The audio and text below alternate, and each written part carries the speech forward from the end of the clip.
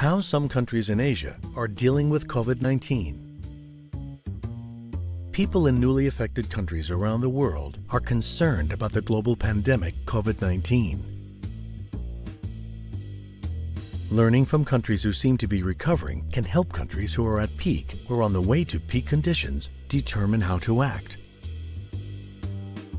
Ming from Wuhan, China, experienced a citywide lockdown that was put in place to help contain the virus. Lisa had to cancel her work trip after Hong Kong implemented travel restrictions and mandatory quarantine for travelers who had been to infected countries. Ling, who just returned to Taiwan from China, is placed in a temporary quarantine facility to be monitored for symptoms. She is also interviewed to help trace anyone she has come in contact with. Kim from South Korea came down with a fever.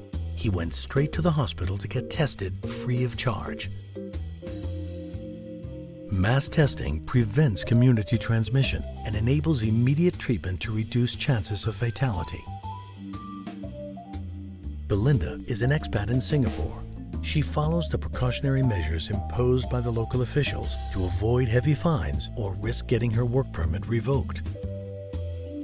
These are just some measures being taken by countries across Asia to help prevent the spread of COVID-19.